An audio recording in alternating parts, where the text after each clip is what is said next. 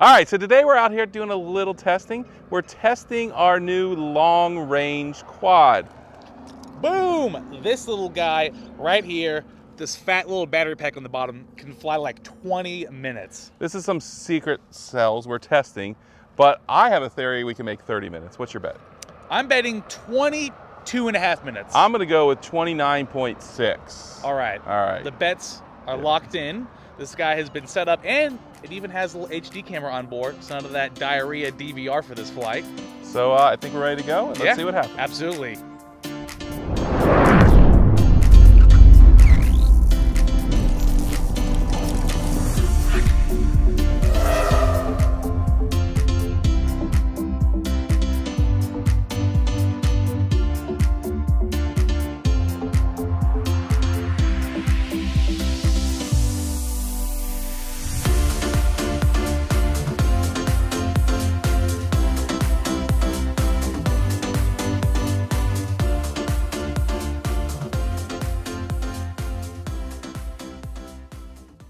So we just picked this up and we noticed one of the motors was a lot, like really hot. Right? Yeah, it's like the other motors are super duper cool, but this back right one is really getting toasty on us. So we don't know if maybe it was the angle we were flying, it was having to work harder.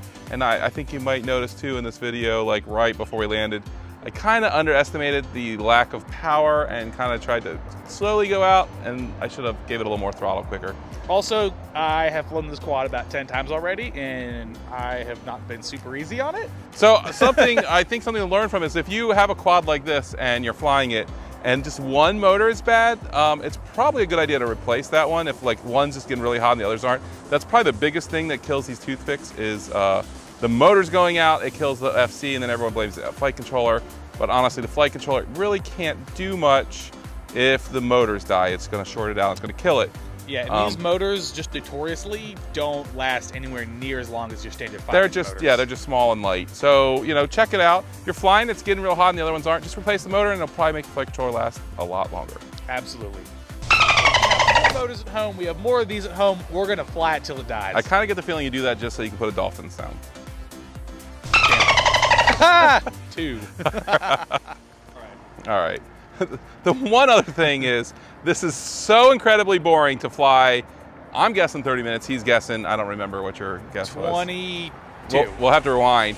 We are actually going in shifts. I just did my first 8-minute shift. I'm about to do 8-minute shift, and hopefully Little Preston will do an 8-minute shift afterwards. And then one of us will get to finish it off. Hopefully, unless it lasts 24 minutes. Or unless that motor goes bad and it falls out of the air. Yeah, or literally catches on fire and like meteors itself to the ground.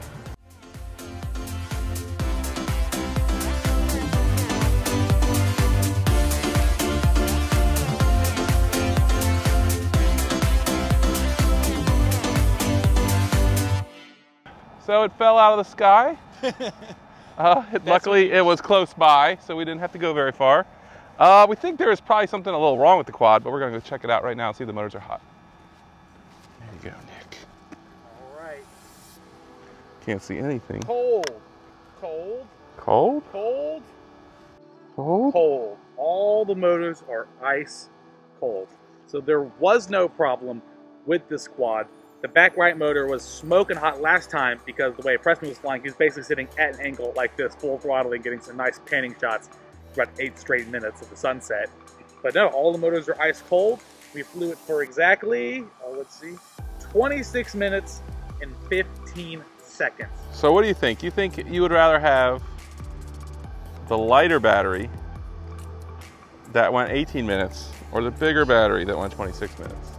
Oh, I'd much rather have the bigger battery than 26 minutes. I mean, the batteries are almost the same weight. So 30 grams more, which is pretty significant. It's like a third or half as much, like 50% more. How much is it? It was like, I would say it's like 120 grams and the other one was like 90 grams, so maybe not quite. It was pretty significant. That's a tough question. Either way, the flight characteristics weren't that much different. This one definitely felt a little bit heavier. If you're doing long range, like endurance stuff, this battery is the way to go. But if you're actually trying to just fly for a really long time and have some fun while doing it, smaller, lighter battery was definitely fun. I still was able to just freestyle it and fly it around like almost a normal 5-inch quad, so it really wasn't that bad. All right, so that was the long range, well, not really long range, long endurance test of these brand new lithium ion cells we have for the ToothPicks. It was 26 minutes, 15 seconds till the drone fell out of the sky. That was the most brain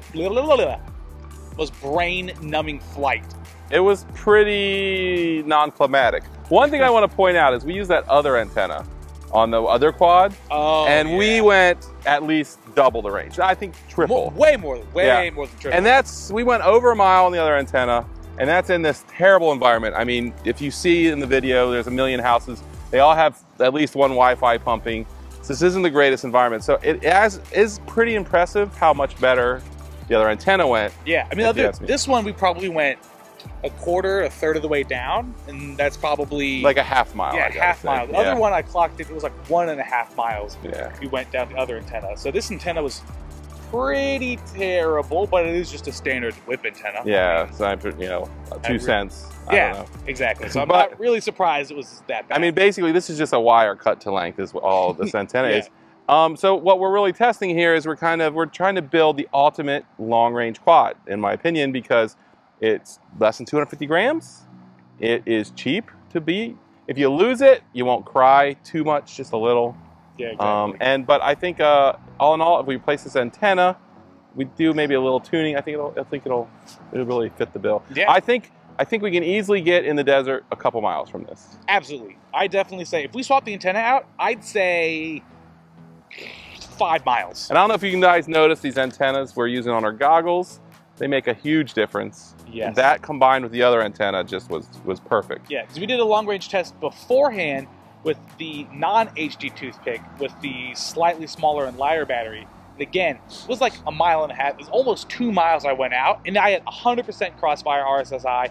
I had perfect goggle video. The only thing that made me turn around was that I was approaching the highway. So I went ahead, turned it around, flew it all the way back, and it definitely had some more range left in it. And this comes with a Pro 32 400 milliwatt VTX, which is pretty nice.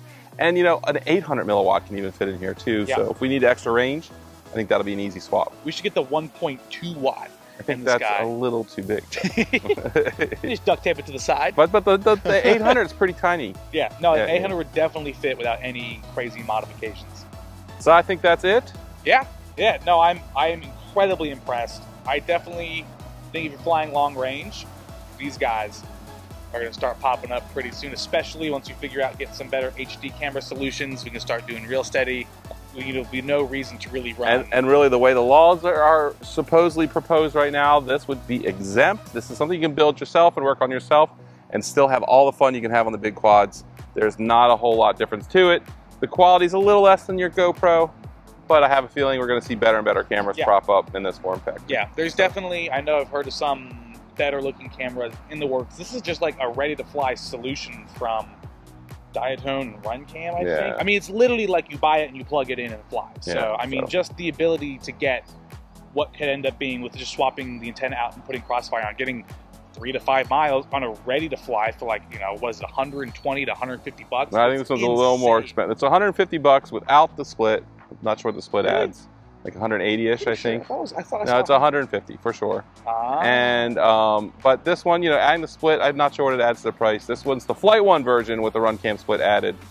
But we'll have to we'll link them in the comments so you can get what you need. It is incredible. Also, you guys have been living under a rock. These guys, little ToothPicks, do fly FlightOne now. You can actually purchase yourself a nice little license to put on your ToothPicks if you don't buy the FlightOne version. Mamba, F411, and I think the Maytech. Yeah, they both work, yep. Both of those boards. And if you don't have one, we recommend this one because the FlightOne version comes with little mods to make it fly better and some other things. And it makes a pretty big difference. I've tried the non-FlightOne version, the FlightOne version. Yeah, I think, we basically stiffened it up, made it so it flies a little better, so it's all good. All right, well, you want to tell them to get the heck out? Yeah, so that is it, guys. We hope you liked the video. I hope you have some more mind-numbing flights like we had. If you liked the video, hit the like button. Make sure to subscribe if you haven't. Let us know in the comments below if you guys think these ToothPicks are about to take over. We'll see you guys next time.